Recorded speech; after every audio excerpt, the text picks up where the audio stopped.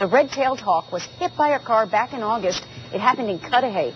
She suffered a broken leg, and ever since then, the Wisconsin Humane Society has been nursing the bird back to health. And today, after building back all her strength, Glory was then released as our cameras rolled back into the wild. She received some surgery from our volunteer veterinarian to stabilize her leg, and physical therapy and medications, and we're just delighted to see her back out in the wild here again. The Wisconsin Humane Society's Wildlife Center cares for some 5,000 injured or orphaned wild animals each year. A controversial deal to extend the Bush-era tax cuts was overwhelmingly approved by the U.S. Senate.